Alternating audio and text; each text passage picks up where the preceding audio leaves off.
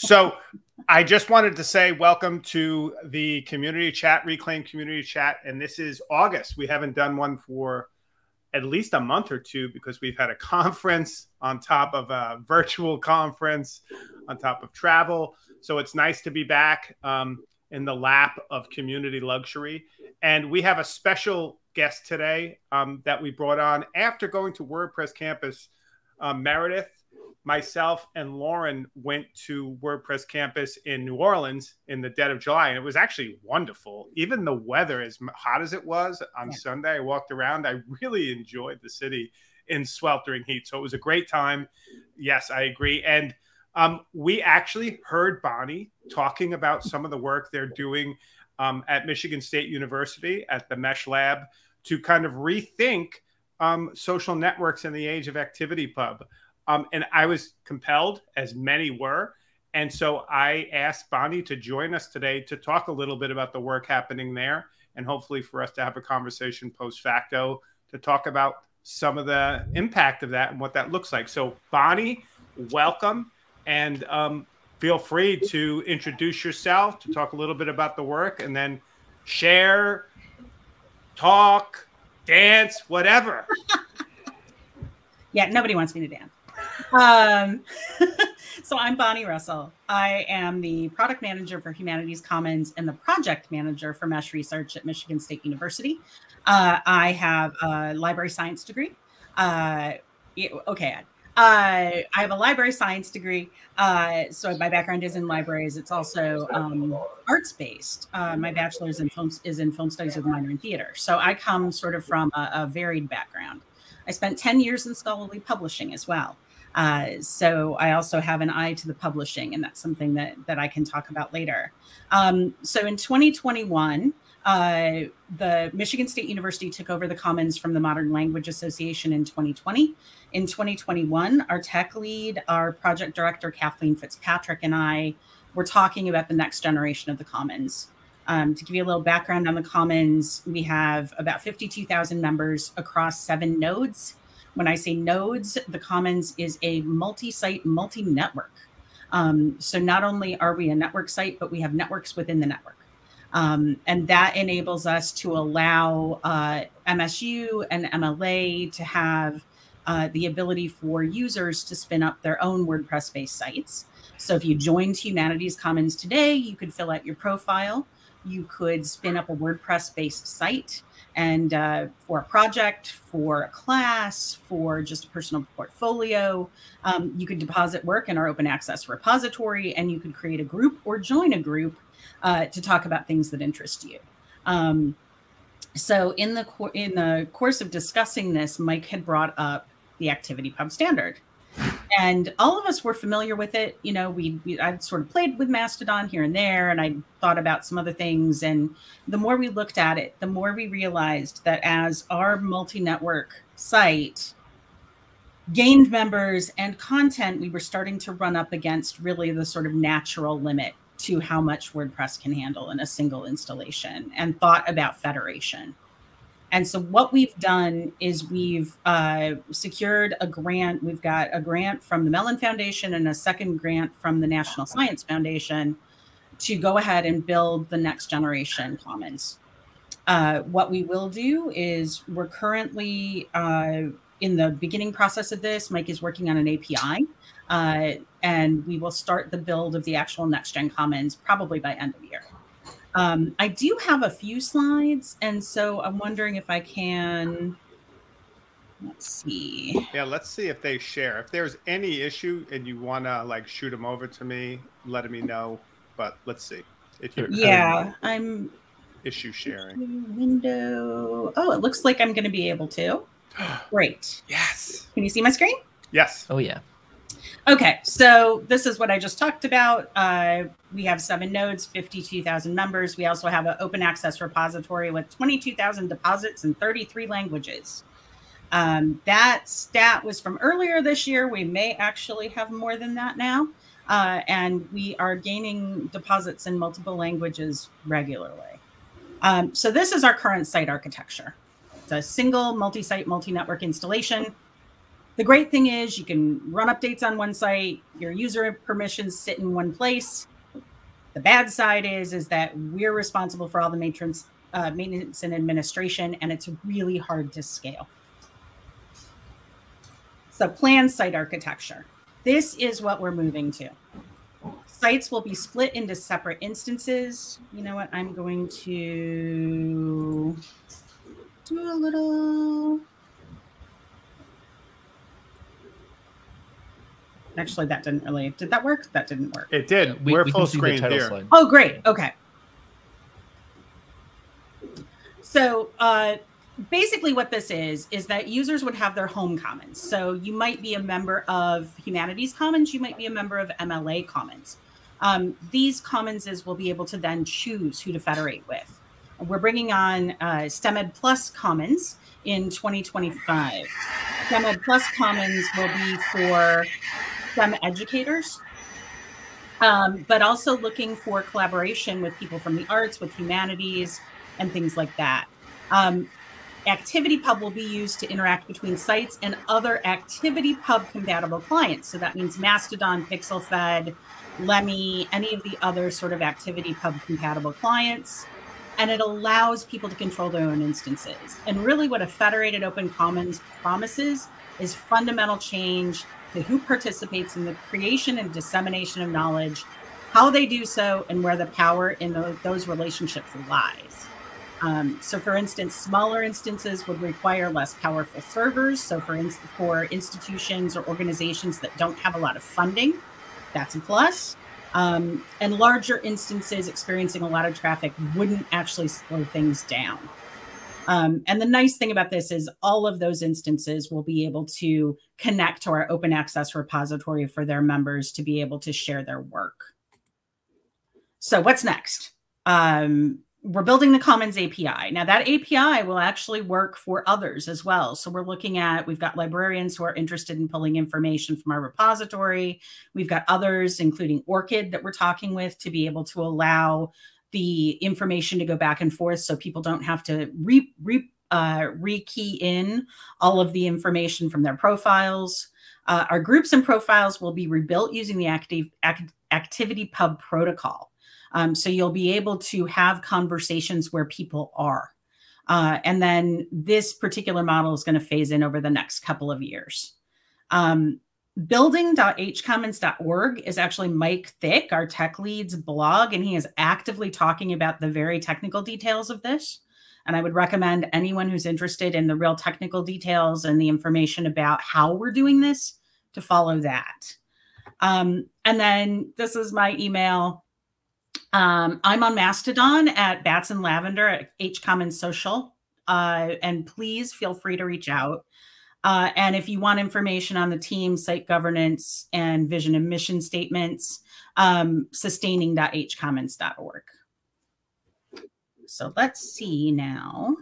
That was very efficient, Bonnie, I have to say. I was going to say, I really try. Building.hcommons.org. That's awesome. Yeah, that knowing that there's a blog where that's being documented is amazing. So let me ask you this. Seeing your overview slide and knowing something about WordPress multi-site and multi-networks, with this new ActivityPub, will it still basically be a WordPress site, but using various WordPress federated instances? Yes. And then people can share there as ever they like, using RSS, using, Mastodon. Yes. Like, what does it look like practically? So practically the plan is we are a forked version of Commons in a Box, which was developed at CUNY. We have made our Commons code available to others. So people can spin up a Commons whenever they want right now. What we're planning on doing and what we're currently doing for Invenio, which is the open access repository that we're implementing, which was the platform was developed by CERN, is we're actually contributing plugins to that particular platform. The plan is to do the same for WordPress. So we are developing the API. We will develop the plugins. And I know that WordPress, I did have a discussion at WP Campus with one of the WordPress representatives that were there. They're working on integration with ActivityPub as well on the WordPress side. I think that we may be a little ahead. And so we're planning on writing plugins to allow this to happen. And so Mike could answer the specific technical areas, but there is some information on building the commons about this. But the plan is to make that available to everyone so that, you know, certainly our participating organizations, and I should probably stop and explain what a participating organization is. The Commons is currently grant funded, but we're moving toward a plan for sustainability. One of the things that we're doing is we've got participating organizations who essentially underwrite the ability for us to provide all of our tools for free to individuals. So any scholar, any student, any interested person can join the Commons, make a website, create their profile, publish their content, and do that all for free. That is intended to continue. We intend to provide these tools for free to anyone who comes. And the participating organizations are a part of that. What the participating organizations will get then is their own commons that will federate with the nodes that they choose to federate with, including the main commons, which Humanities Commons is sort of the main hub of the site now. That will transition to an interdisciplinary space. And then Humanities Commons will be one of the nodes. And so that interdisciplinary space will sort of be the hub node. And then you can choose to federate. You'd federate with the hub, right? And then you can choose to federate with any of the other nodes. And so what that does, it will allow people, much like I think I've been thinking about it kind of the way that Lemmy and KBin work, where you've got the ability to have your magazines on KBin, which are on your instance, but then you can also follow other instances on Lemmy. You can follow, you know, topics on Lemmy. You can follow things like that. So that is the intention. So MLA may have some public, and they do have some public groups that anyone can join as long as they're a Commons member. Those you could join in this model, but the information would be in ActivityPub, would be moved by ActivityPub. And so one of the things that we're also looking at with the open access repository is we are also looking to eventually incorporate some peer review. We have a number of open access journals on the Commons. They've been interested in this. And some scholars just want to do open peer review. Kathleen Fitzpatrick has done open peer review on her last 2 books. And so the intention will be that the comments that are made would also be facilitated through ActivityPub. So you could actually post to Mastodon and have conversation there that would then appear on that deposit page. So that is the plan. And then you could also then syndicate that out. And because of the integration with WordPress, you could potentially put that into a page on your WordPress site and then have conversation there that would then reflect back. So that's the plan. So with, and this, I'm not going to get too technical, but I'm interested, like with each school that does run one of these federated instances, the idea is you get all the plugins and stuff for free, but you have to stand up and host your own instance. Correct. And so that in some ways liberates you a little bit. And then they'll all have standards that they have to follow in order to be part of that federation. Correct. Yeah. Gotcha. We will have standards. We have, so if you look at our Mastodon server, we have very clear policies. I was actually the person that wrote those policies. So if you have questions on those, I can answer them. I used them for DS-106's Mastodon. I literally stole them. So thank you. More power to you. I'm happy when things get reused. And I think that that's something that we intend to continue to offer, you know, participating organizations additional support. So they get support for their commons. So certainly if they were to enter in as a participating organization, we would offer them the service of some additional, potentially, you know, help with figuring out federation, help with some of those things. Because the intention is to continue to provide that in order to raise money to provide the tools for free to everyone. What this opens up, though, and what we're seeing is about 20% of the Commons membership is outside of North America and Europe, We've got a ton of members from the Global South. We've got a ton of members from organizations and from institutions that don't have a great deal of funding, that can't afford an open access repository, can't afford to domain of one's own. In fact, I have 2 projects that are on domain of one's own here at Michigan State. And so what we're looking at is the ability to empower these institutions and organizations that don't have the funding to essentially spin up their own commons on somewhere like Reclaim, or on somewhere that, you know, even if they have hosting at their own institution, but they don't have tech support. WordPress is one of the, I think it is actually the top CMS now being used on the web. And so by utilizing WordPress, by utilizing WordPress, most people are familiar with it. It's pretty easy to stand up. Yeah. And then we're providing the plugins and the underpinnings to be able to do that. So it's interesting. And I know other people want to talk, but I'm not going to let them talk. The other thing is that we're spinning up something called Reclaim Press. I'll be talking about that. But what's got me thinking of, kind of like we did with CBox, is you have an installer. And so you could have a custom template which has your stuff, and people could say, this is how much it would cost to run a instance. And my questions around cost and sustainability really links back to, so does now the institutions kind of absorb that cost for all of those people, and what allows people to get on some? Because for me, the Humanities Commons seems linked with MSU, but at the same time, independent of it. Is that true? And how would that work for different nodes in the Federation that kind of... We have... Yeah. So Humanities Commons is really independent in terms of we're supported. We all work for Michigan State. And, you know, I'm on a couple of other projects within Michigan State. But, you know, Humanities Commons is not a Michigan State instance. We have MSU Commons, which you can, it's commons.msu.edu. And we collaborate with the library. The library hosts that particular commons. And so that was our proof of concept of how do we spin these up and have them be independently hosted, but still continue to interface. So they're hosting quite a bit of content on there. So we've done the proof of concept for this particular one, and we continue to kind of, that will be our test case as we roll out these plugins.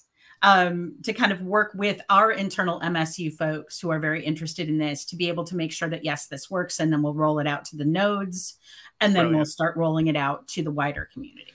And so that's basically your pilot test case for all these plugins that you're developing.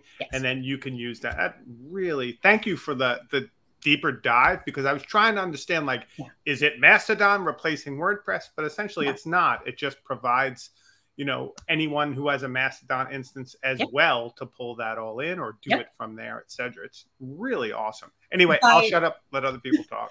Well, I was going to say, by re-architecting the groups, which are sort of our hub of discussion and collaboration, into ActivityPub, what you could do then is you could follow those groups with your Mastodon client, or pull those into another instance. So, you know, that is the key. One of the things that is incredibly important to us is making information open, connecting people, not just across institutions, but across countries. And on the roadmap, we have, I mean, this is aspirational, but on the roadmap, we have potential translation tools to allow people who are working on the same types of work, or the same disciplines, or the same topics, to be able to come together, even if they don't necessarily speak a common language. I mean, that's far in the future, but that's where we want to go, is to be a connector, so that people who are working in STEM, who are looking for arts help in terms of communicating scientific topics to non-scientific people. That's what STEM Ed Plus Commons is starting to do. We're working with Julie LeBarkin, who's a STEM educator here. She's a geologist who is looking at, you know, how can we make science more accessible by using film, sculpture, theater, different ways to communicate these concepts. And so I think that that's something that we intend to do. And I feel like, I think the team feels that the more we open this up and allow people to kind of choose who they're federating with, choose that information, and maybe turn on that fire hose, you get some really interesting opportunities for collaboration and for new scholarship that haven't been seen before, because these people don't know that the other exists, right? You've got a scholar working in Japanese on a topic, and you've got another scholar in the US who's working on a similar topic. They don't speak the same language. They haven't read each other's papers, but perhaps we can connect them and have them, you know, see where some commonalities are. So I think that that's the ultimate goal, is really to facilitate that communication worldwide. I think you're muted. Yes, and I Jitsi. am. Muted and Jitsi. So I had a kind of quick question, potentially, Bonnie. I was curious. I'm always kind of thinking about, like, I think in some ways the folks that are attending this community chat and maybe are watching the recording later are a little bit the choir here of, like, a lot of the folks coming to this are like in on open stuff and decentralized alternatives to traditional social media and stuff. Everyone but Chris. I'm curious if you have experience or like a go-to way you like to sell this on folks who maybe have like literally no idea what ActivityPub is or any of this, and are like, why wouldn't I just tweet to the community of scientists that are in my field? How do you talk to people about that? That's exactly my example. The reason that Humanities Commons was created was that there was a group of scholars at MLA, Kathleen Fitzpatrick, who, you know, is pretty well known in humanities, very well known in humanities circles, let's face it, has maintained for a long time, and I think the entire team agrees with her, that the problem with corporate-owned tools is that you are at the mercy of that corporation. When they make a very drastic change for the bottom line to please, I mean, Reddit just did this, right, with the whole issue. I was a very big Redditor, and I'm now kind of mad at them and experimenting with Cabin and Lemmy. And when you see the state of academic publishing currently in the corporate publishing and the terrible fees for journals and access, that there needs to be an academy-owned solution. There needs to be a solution where, and let's face it, if Humanities Commons cease to exist after this model launches, the wider federation would still exist. The infrastructure that we're building is not necessarily, once we release it, entirely dependent on us. We realize that somebody asked, well, aren't you engineering yourselves out of work? And the answer is maybe, but I'm not sure that that's a terrible thing for the wider good of providing access and disseminating information and kind of bringing some equity. We see a lot of people using the Commons. We've got a lot of universities. In fact, the University of Kashmir, or Kashmir University, I guess it is, in India just joined, and they have students creating WordPress sites as part of a class. We've got the University of, there's an Ecuadorian university that it similarly is using our site to help students learn how to use WordPress and learn how to do some of these things. And we've got scholars who don't have access to traditional publishing for whatever reason, whether it be author fees or just they're at a less prestigious institution, who don't have access to sort of being published in the top journals. And so I think that we make the case of being values-led. We make the case of being equitably governed and governed by the participating organizations. And eventually, when we get larger, it'll be a group of representatives from the community, and that we're nonprofit. And so that's the argument I make. From a technical standpoint, the ActivityPub standard makes sense because it is a standard. It is growing. You know, we realized that it was something that was growing previously, and we're on another initiative called Core Notify, which is part of the Coalition of Open Access Repositories, using the ActivityPub standard to move information and comments between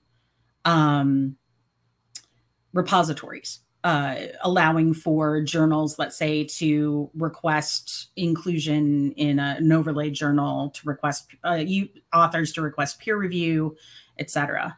Yeah, it is a little bit of a clunky standard, Chris. I do see that, but I think that we're seeing momentum build And I think that, you know, Mike has done a lot of looking at that, and he could talk better to that piece of it. But I think it's time, and I feel like there's momentum in terms of people understanding that we can't rely on corporate infrastructure. And Twitter/X is a great example of that. Ed had a question in the chat. I don't know if he'll ask it or if he wants me to read it. I do pretty good dictation too, so if that's necessary. But Ed? Yeah, so, you know, I wrote in the chat, but there's so many people right now looking at ActivityPub, thinking about ActivityPub. You mentioned kind of like, oh, I think we're ahead of WordPress. I think we're ahead of BuddyPress, who are all, you know, talking about ActivityPub and implementing it.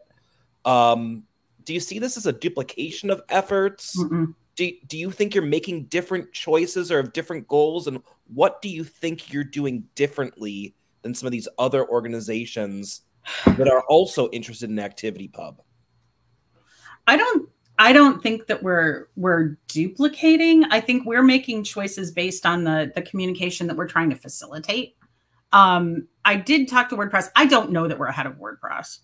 I know that there is a native plugin that we're actually using currently on the site. In terms of BuddyPress, I haven't talked to anyone at BuddyPress, and we probably should. But I am in the WordPress. I think there's like 5 developers that are keeping BuddyPress going, and we know them. I think it's a very small community.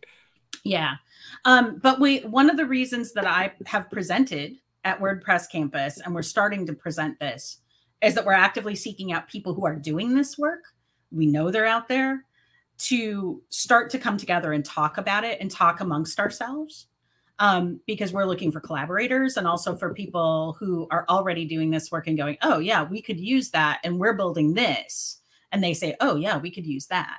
But again, we're planning on making all of this completely open source, completely available to the community. This is not something that we're planning on building some big business of proprietary plugins. And so I think that is a little different.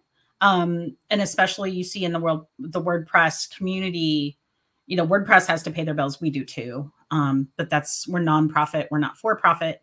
That's a slightly different thing. BuddyPress certainly, you know, has paid plugins and services. So that I think is different. And I think this is very new, right? Like we just literally got to the point of a year of planning and now coming out and talking about this and saying, this is our plan.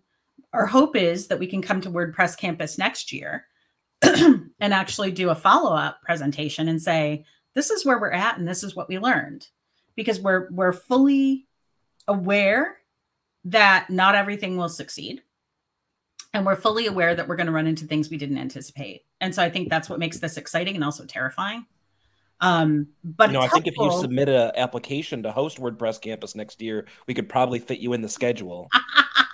I actually am trying to talk the powers that be into that. Michigan in July would be a lot better, maybe weather-wise. Although we have had some terrific, and I mean that in a bad way, storms.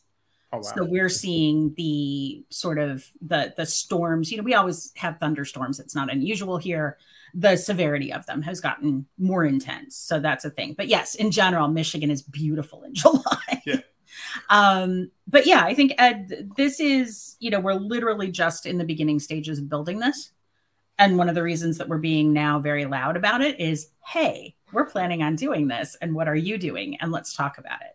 Has there been any discussion with the folks at Common Box and Open Lab?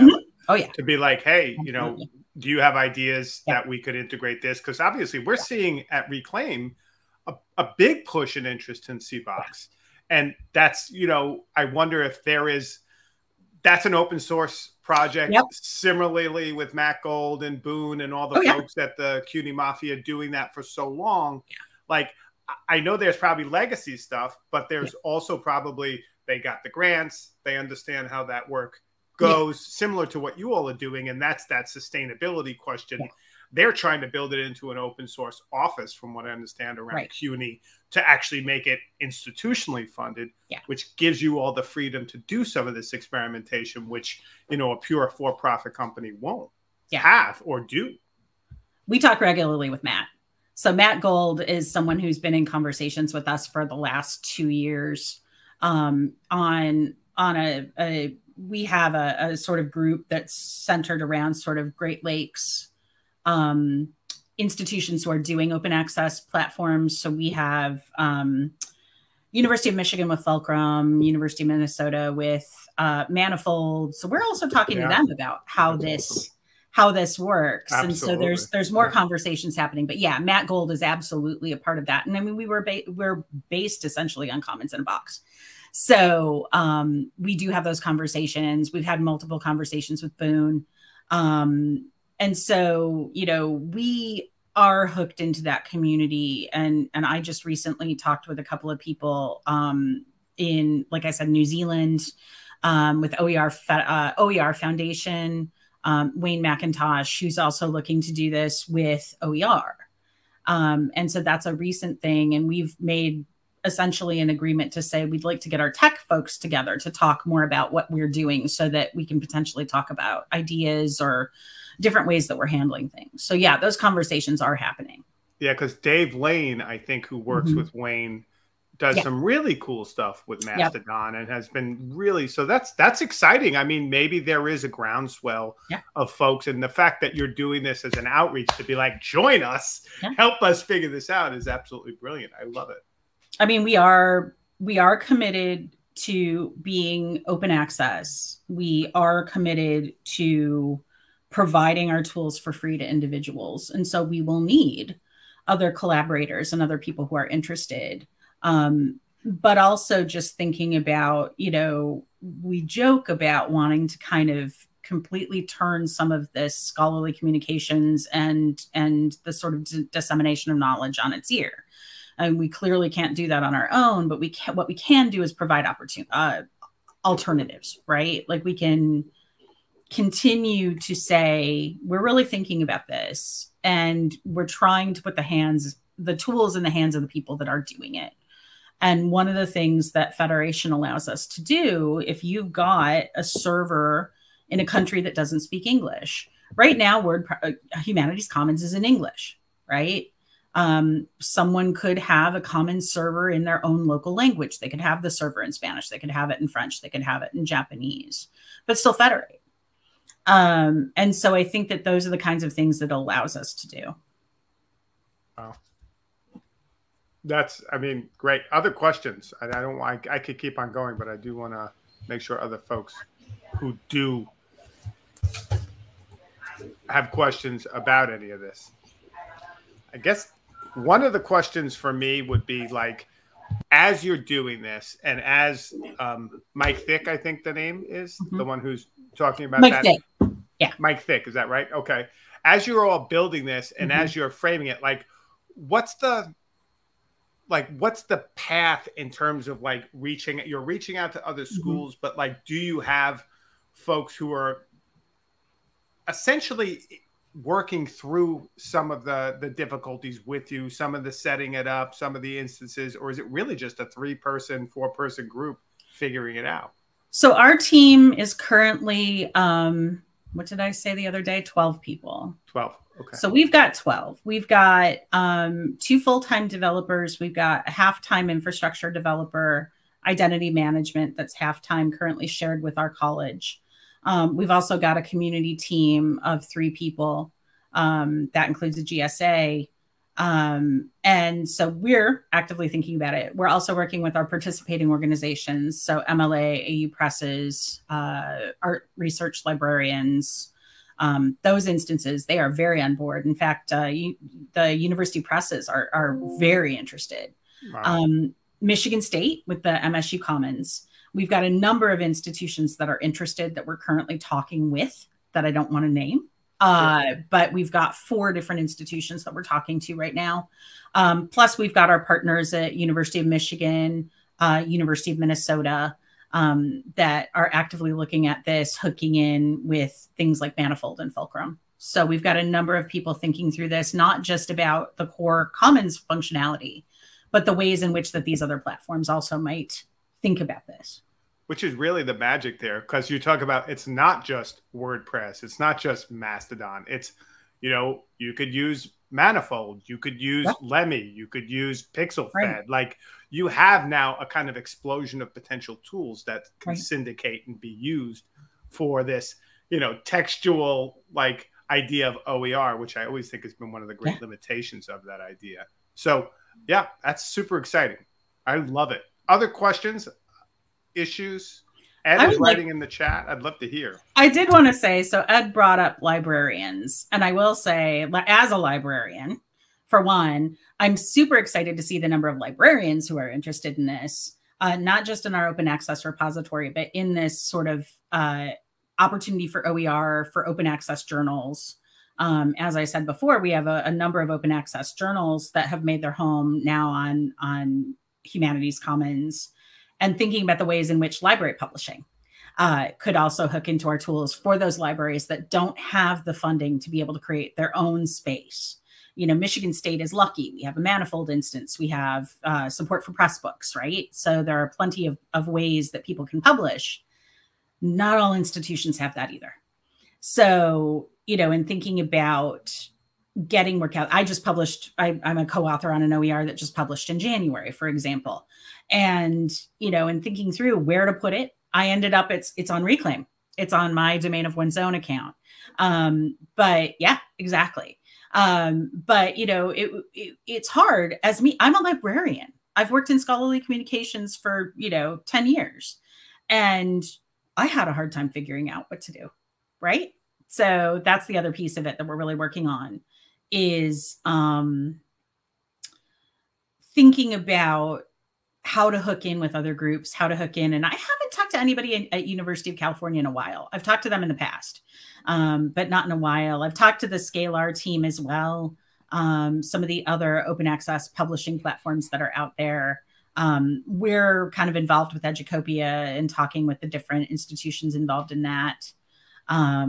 But I believe University of California are managing them with a homegrown, but I could be wrong. Are they? Because they made a big splash, obviously, when they were like, we're not going to buy any of it. We're going to host all of our own stuff. I think it's homegrown, but really? I can't say that for 100%. Yeah, that would be interesting. And it would be interesting to see if it's homegrown, there are chances there may be interest in, you know, federating their homegrown stuff, right? Yeah.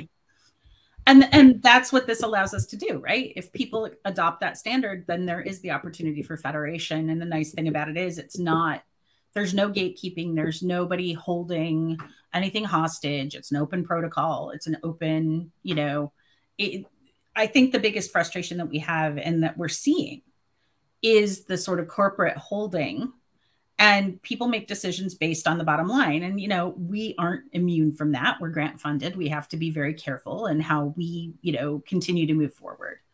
But I think that there's the sense for our team, I think there's a tremendous sense of the public good that drives us in a way that obviously corporate folks aren't driven. Hey, Bonnie. Yeah. Can I ask you a question about the infrastructure and how you envision it? Mm-hmm. Are all of the different ActivityPub like notices being filtered like as a spider web through a central hub? Yeah. Or is it more decentralized even than that? And the reason I ask that is, you know, for a place like California or for a place like SUNY, SUNY has one centralized open access repository. It's called DSpace. It's also open source. But moving it would be a larger issue than I think we could ever do. And so I'm wondering does DSpace need to federate in with your way of thinking, or does DSpace just need to communicate with the WordPress hub, which would then federate with all the other ones? Like, what does the flow look like? So DSpace would federate with the WordPress hub. And then the WordPress hub, you know, SUNY's, you know, future WordPress hub would talk to the Humanities Commons, to all the other commons. Really nice. That is the current plan. Because that might make it easier for like what you're talking about with California. Yeah.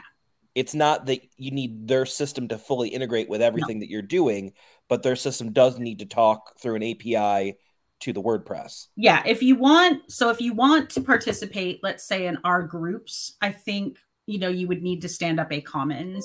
If you want to pull that information into your own system, that's a different thing. But I think Mike would have a better answer to that. I will say that this is sort of his brainchild along with our other devs, and he's got, I can't tell you the number of Miro boards that are these highly detailed Miro boards that show exactly how all of this works, because he's actually mapped all of this out for all of the rest of us who aren't developers.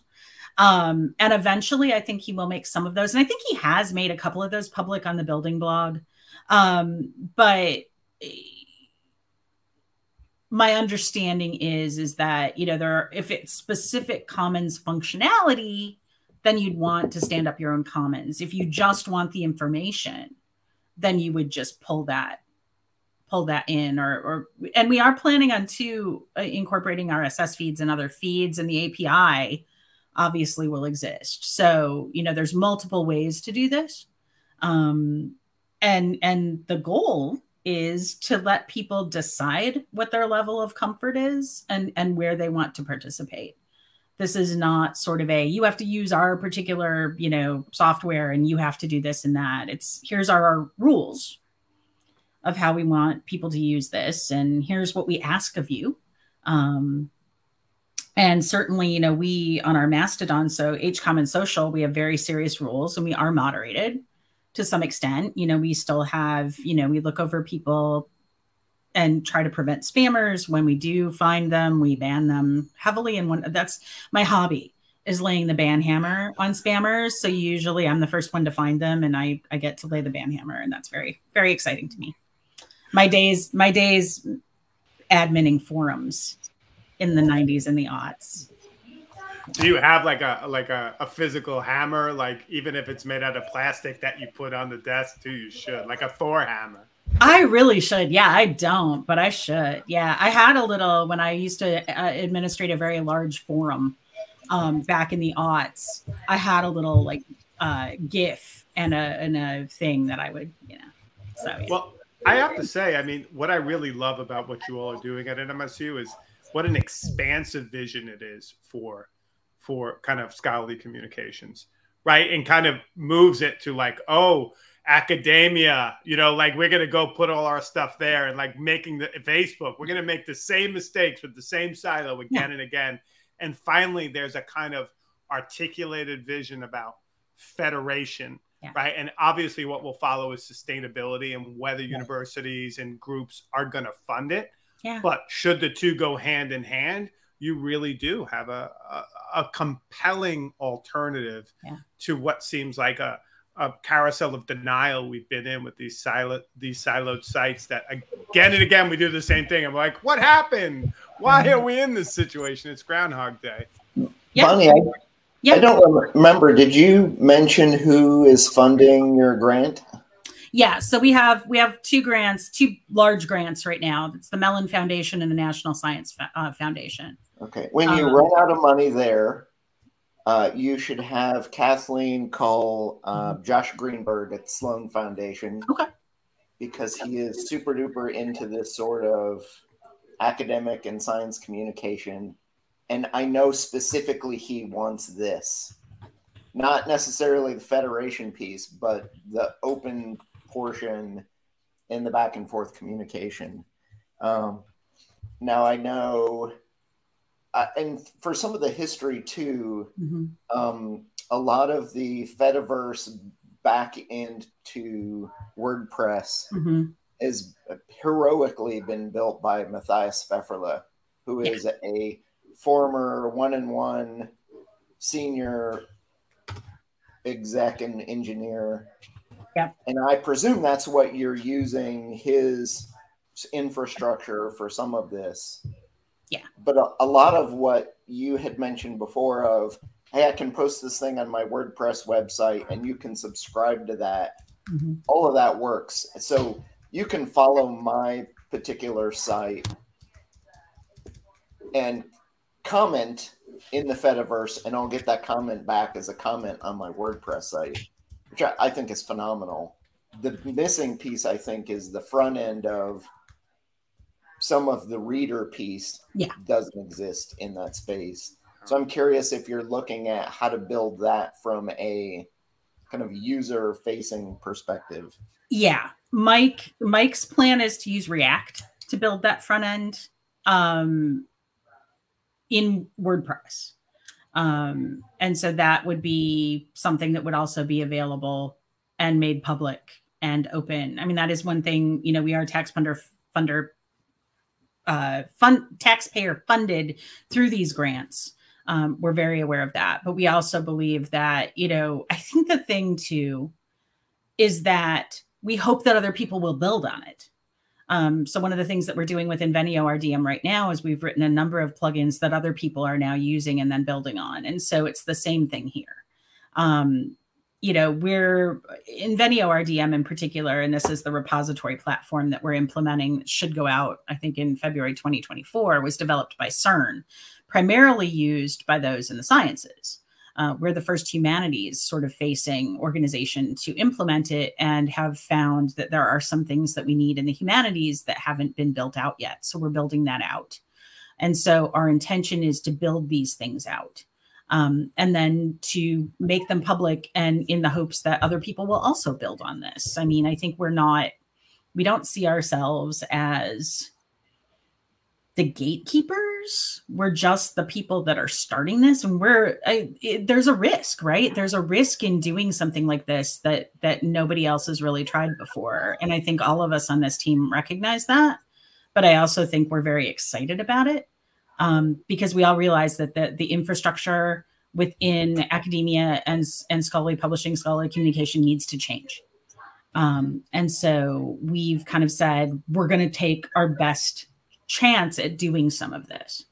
But I think I think that with high risk does come high reward. But I also think that there are enough people interested who are kind of going, oh, wow, that sounds really cool. What might we think about it in our own organizations? And so I think that that's what we're hoping for. Yeah, from an infrastructure standpoint too, and I know she is aware of it because I helped her set it up. Mm-hmm. But Kathleen kind of went full indie web for a while and was supporting a lot of those standards, which are much easier and much lower level from a technical perspective than ActivityPub is. Yeah. But because you mentioned things like, Scalar and Pressbooks and a few of those others who are probably going to have a whole lot harder time leveraging ActivityPub to do anything, much less the infrastructure of what they've got is really not built to work with those things well. I'm kind of curious if you have thought about implementing those things in Humanities Commons, because those are going to be a whole lot easier for those other third-party places to play in this space a lot more easily, I think. Yeah, and we have. And one of the things that's really bringing that about is the STEM Ed Commons, and thinking about the formats and things that don't lend themselves well to ActivityPub. So yes, there absolutely is that. I really can't talk about the details on that because we're still kind of working through what that looks like. Part of that is really kind of getting our arms around. And one of the reasons I just attended the Science and Team Science Insights conference to talk to people about their work in STEM and some of the things that they're doing and the types of formats that are being done. And that's partly because the repository and wanting to support more than just humanities scholarship and art scholarship. But yeah, absolutely. We're looking at a number of different tools right now, open access tools that we may incorporate into the Commons. We're talking to a number of developers and people who are working on these things. So it's not just ActivityPub. That's what we're talking about right now. But there are other things that we're looking at. I've also been on vacation for the last chunk of month, so I haven't been watching their chat. But if you're not aware, you should find the IndieWeb chat, of which there are 57 ways to connect to it with whatever you want to use to connect. But specifically, Matthias spends a reasonable amount of time there, and you can usually get his attention, although he is on a German time zone, so it's always hard to connect with him there. Although his English is reasonably good. And even better for you, especially he's not as much into the ActivityPub piece, but knows the IndieWeb portion and trained in library science, which is even better, although he's working in a different space now. Although I think if you ever decided to grow, you could make him an offer and he would jump ship in 2 seconds because he loves this stuff. But David Shansky knows more about WordPress and the IndieWeb and kind of the way all these things dovetail together than any other 15 people on the planet. And has written most of the code that does that, as well as, you know, I think he's worked with Matthias for going on 7 or 8 years now to make all that WordPress stuff work. So hop in and say hi, and he will jumpstart you and put you a year ahead of wherever you happen to be, or you know, probably help fix major problems along the way. Yeah, I know Mike has been in contact with some folks, and I'm not sure exactly who he's been in contact with. But yeah, I will absolutely do that. And that's one of the things that we're out here to do, is really to make those contacts. Or put him in touch with me and I'll make the introduction. I will. So yeah, thank you. I appreciate that. Bonnie, we give you contacts, we give you grants, we give you everything. What else could you want? Reclaim Chat for life. I was going to say, yeah, I will totally be back. This has been wonderful. And it's just been such a wonderful conversation. I'm super enthusiastic and excited about this. But you know, it is, I don't want to understate the risk and the sort of, you know, we're thinking very,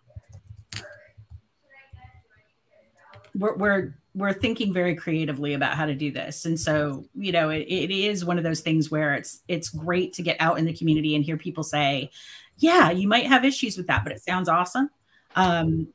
Because it does help too in thinking through just how far we can push things too.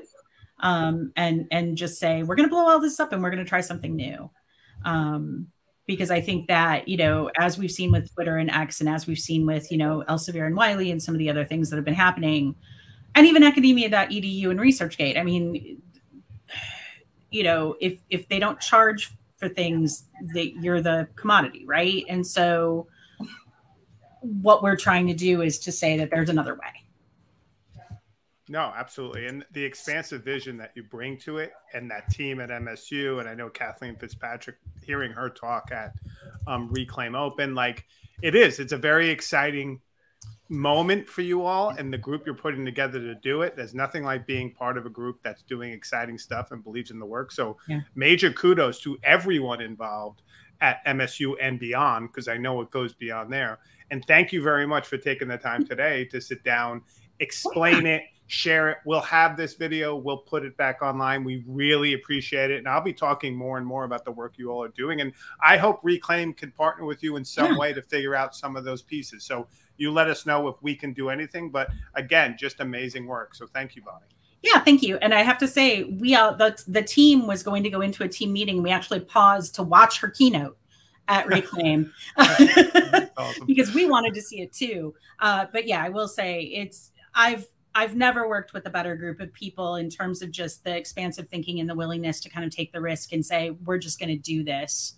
And we hope we find collaborators. And we have, you know, we have had people, but I appreciate all the feedback and the names and the information. And Reclaim is absolutely, I mean, like I said, I've published 2 sites. I run a project on Reclaim through Domain of One's Own. So I'm, you know, we're very excited about that too. And I think that, you know, as we roll this out, there's definitely, you know, opportunity for all kinds of groups to get involved, not just those who want Commons, but those who support the infrastructure. Yeah, absolutely. I mean, and you said it earlier, open infrastructure and what that looks like. And there's not enough of it. And this is a key development in the field to make it and build it and think about it. And if it fails, anything could fail, but the fact that you're doing it is freaking awesome. So again, kudos, big fan. Reclaim loves MSU Mesh for life. Yeah, and we love you guys too, because it's been fantastic, and just this has been such a great conversation. So thank you. Thank you. All right, I think we'll close it out there. Thanks everyone for coming, and we'll see you next month. Next month we might talk about something as cool as a new product that Reclaim Press. Woo, off the presses. Yes, get ready. That should be fun. I'm going to be writing about it and doing it. It's pretty fun. We're going to have like managed WordPress, kind of WordPress as a service, which could actually template some of this stuff. So anyway, more on that next month, but thanks everyone for coming.